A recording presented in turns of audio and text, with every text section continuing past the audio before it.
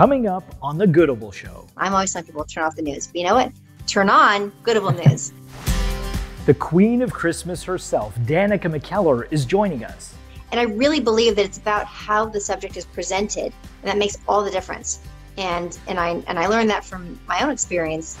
We got all of that plus amazing stories of how people are helping other people and what you are most thankful for. That's right, we asked you, you told us, and now all of you are part of the show. Are you ready for it? The Goodable Show starts now.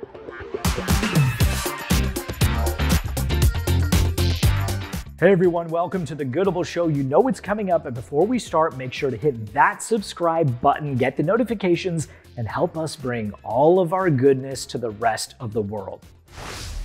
All right, now we're gonna get to Danica in just a minute, but something incredible just happened, and I gotta tell you about it. This is a story that's 6 years in the making. This is Jamal Hinton. Now you might be thinking, I kind of recognize that guy from somewhere, but I just can't put my finger on it. Well, here's where you might recognize him from.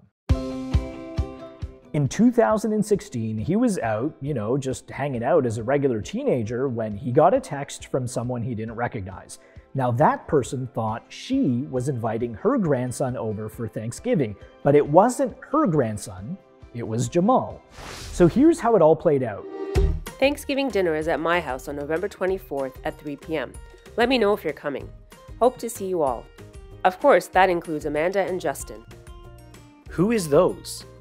Your grandma. Grandma? Can I have a picture? Of who?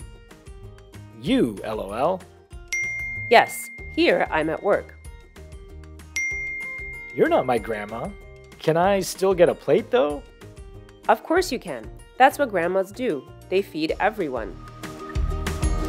And that year, Wanda did feed everyone. Jamal showed up to a random stranger's house where they celebrated Thanksgiving together. About to knock on her door. I don't think she knows that we're here, unless she's looking out the window. And the next year... Hi! They did it again, and the year after, and the year after, and you know where this is going. This year, the tradition continued. Let's face it, it's been a really hard year, and this is exactly the type of Thanksgiving story that we could all use in our lives right now. And it all started with a text message to a stranger.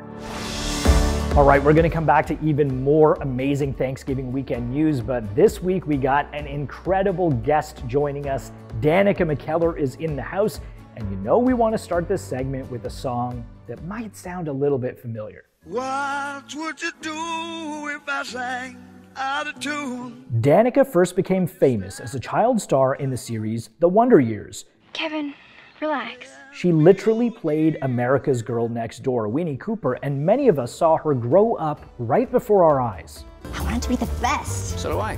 Good. Today, she starred in dozens of roles, many at the Hallmark Network, and now a series of upcoming movies on GAC Family. Wait, what? But something most people don't know is that Danica is also a mathematician, and she's written several award-winning books. From Math Doesn't Suck to Girls Get Curves to my personal favorite, Kiss My Math. Did you think I was going to say something different there? No, Kiss My Math. This is a family show. Danica joined us this week on Goodable's Instagram Live. Hey, Danica, how's it going? Great, how are you? Good, good. Thanks for joining us, and thanks for being such an amazing person and such a fan of Goodable. We're big fans of yours. We love your work. We know this is short notice for those of us that are joining us, but so glad to have you on. So glad to finally connect with you. We want to take this time to learn more about you, give people a chance to ask questions to you directly. Sure. And I have a few questions. I just want to jump right in, if that's okay. Sure, yeah. So first of all, can we tell people what country you're in, or is that supposed to not be public? I mean, I'm in Canada right now. Yay! So, I'm shooting a movie for GAC Family. It's a new channel, very similar to Hallmark, very family-friendly, good-natured movies, and thrilled to be. It's called The Winter Palace, and it'll be on GAC in January. So that's what I'm doing up here. So tell us a little bit about the movie. Oh, yeah, it's really, really fun. So I play a novelist with writer's block. My best friend is a property manager and has this big chalet up in the mountains in Colorado. We're shooting in Canada for Colorado. And she's like, look, there's a European family that owns it. They haven't been there in ages. The property manager had to duck out, but you could like go up there for a week. You can write on your book, get past your writer's block. It's beautiful. Great. I'll be the caretaker for the house. Sign this contract. I'll be the caretaker. Get up there and then find out. And then the family does show up, of course, including Prince Henry, dashing Prince Henry, played by Neil Bledsoe. But as it turns out, a property manager, like the caretaker position, involves more than just being there to make sure that the house doesn't burn down. And she gets all these assignments, like working for this royal family. It's pretty fun. It's really cute. I'm not going to say that my character and the prince fall in love or anything, because I don't want to ruin anything. But it's just adorable. And Neil Bledsoe plays the prince, and he's doing an amazing job. Thanks, Lindsay. Have you ever been to that part of Canada before, or is it your first time? I've been all over Canada. I know Canada better than a lot of Canadians. I've shot in Montreal. I've shot in Toronto. I've shot Hamilton, right by Niagara Falls. I've shot in Ottawa, the capital. I've shot here in Northern Ontario. I've shot in Winnipeg. I've shot in Vancouver, of course, and Victoria, even on Vancouver Island. So for those of your fans that are new to the world of entertainment and to the world of Hollywood and movie making, some people out there might not know that Canada is basically like a stunt double for cities in the United States and towns in the United States. So sometimes if you don't want to film on the streets of New York City, you come to Toronto because there are parts that are like kind of similar. Or, a lot of people who have public profiles and positions and stuff, particularly when they're making movies, a lot of it is just about them. But your social media presence is very different. You're very wholesome, but you also post a lot of really good things. What makes you want to like bring out the goodness in people like that? I just feel I feel very blessed. I can reach so many people just by posting. I mean, look, there are people with a lot more followers than I have, but it just feels like, how could I not? That's really what it comes down to. How could I not if I have this option? Something that some people might not know is that you're also an incredible author. And Thank you. We love your books at Goodable. In fact, we want to see if we can actually give some of those books out to people who might be inspired to pursue certain careers, especially in math. How did that all come out? How did you transition from, obviously people would remember you from Wonder Years, where you were, a child actor, very young, America's sweetheart for, I guess, a very long time. And then you've had this amazing career. Tell me about how that all developed. I mean, how much time do you have? I was an actress on the Wonder Years. I took a break for college, got a degree in mathematics because I like a good challenge. And then I got back into acting after that. But I was like, but I miss math, but I miss acting. So I went back to acting, and then I missed math.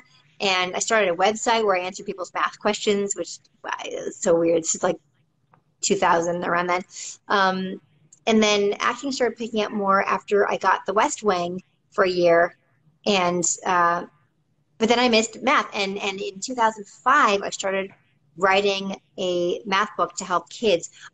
There were so many people who had come up to me and said, oh my gosh, I could never do math. I was doing fine in math, and then I had this one test or this one teacher or this one experience, and I never went back to it. I never, and there was just so many stories of people who obviously felt so discouraged. And I really believe that it's about how the subject is presented, and that makes all the difference. And I learned that from my own experience learning math. Certain teachers that were very difficult to connect with, and other teachers that made it familiar and fun.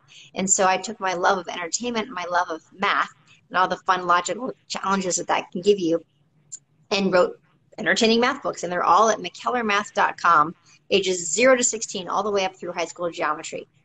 And yes, I help to tackle like Common Core and make it more understandable for parents too, because that's definitely a thing that needs some attention. So we're going to see if we can send some books out to people who follow us and people who are part of this conversation, because we think it's really important for people to get into math, especially young girls who for a long time didn't think that they could pursue careers in engineering or become astronauts. And a lot of those ceilings are crumbling down. But I got to ask you on a personal level, every journalist that I know is a journalist because they didn't like math. We didn't get into science. We like reading.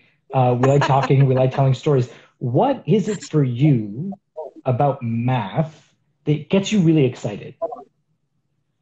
It's it's the way it exercises your brain and makes you sharper. It teaches you problem solving, and it exercises the problem solving part of your brain to the point where you're now going to be more capable of tackling all challenges, all obstacles. When you stick it out in math and you're attacking a problem and you don't think you can do it and you're getting frustrated and you want to give up, but you don't give up. You stick with it, and then you do figure it out. There's this feeling, I used to call it a math high. And that feeling, you've now created a sort of strength and fortitude that stays with you. And that kind of resilience and that kind of knowledge in yourself that you're able to tackle and do difficult things, that you build that, and pretty soon when you approach a problem, you're like, you know what, this looks hard. It's a good thing I've got me on my side. What are your thoughts on the reboot of The Wonder Years? Yeah, I think they're doing a really good job. It's a really interesting take on the whole, like, seeing the world from a 12-year-old boy's perspective. And Fred is executive producing that. So he's directed, I'm not sure if he's directing all of them or just most of them, but he's executive producing, he's directing. Thank you so much again for joining us. We're huge fans of what you do. Looking forward to your movies. Looking forward to the next book that's coming out. And on a personal note, thank you for following our journey at Goodable. I remember we connected probably last year, right when the pandemic was kicking off. And you were one of the first people that noticed us. And you never forget those early people that reached out to say, hey, thank you. Yeah, well, I want to say that too. Thank you so much for doing what you do. We need it so desperately in today's world. Just the way the media has evolved, it does better when people are freaked out and afraid and angry and outraged. And it's not good for the souls of all the people in this world to have to be bombarded with that news all the time. I'm always telling people, turn off the news. But you know what? Turn on Goodable News. All right, if you're like us and you just can't get enough of Danica, make sure that you follow us on Instagram, because over there, you just never know who's going to show up on our feed. This week in Goodable Sports, NFL star Trent Brown showed up at his former high school with a big surprise. Before he became a star on the New England Patriots, Brown played high school football at Westover High School in Georgia. He went there this week to surprise 90 students from the football program with tickets to one of his games. He even included transportation, meals, and gift cards so that the kids could buy whatever they wanted at the stadium. Over in Kansas, cell phone cameras caught Wichita State basketball player Dexter Dennis staying late after the game. That's him in the stands there, helping pick up trash that fans had left behind. People reacted quickly on social media and assumed that it might have been some kind of team punishment, but it wasn't. Dexter came out and clarified that he did it himself because it gives him, quote, perspective on life. Wichita State started the season 4-1, so you could say that Dexter is winning on the court and winning in life. This year, for the first time, NCAA athletes have been allowed to make money off of their own image. You know, things like signing endorsement deals where they get to keep the money. Well, in Michigan, one college star decided to use that money to help people in an incredible way. This is Blake Corum. He plays football at the University of Michigan. He decided to use his money this year, not for himself, but to hand out Thanksgiving dinner to families in the community. And yup, that is him. He made sure to deliver those meals in person. All right, before we go, this week we asked you to tell us the one thing that you're most grateful for, and man, did you deliver. Here are some of your best responses, and trust me, some of them might make you cry a little bit. Thanks for joining us, everybody. Stay safe and stay Goodable.